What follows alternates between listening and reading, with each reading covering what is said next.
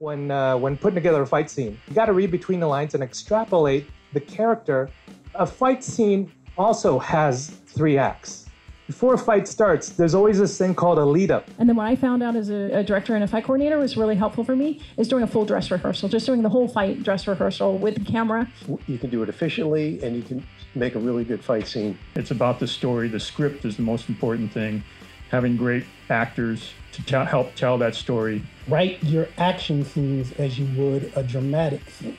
I start with previs because then I get a chance to actually practice and make up a scene I've never directed before, I've never actually done before.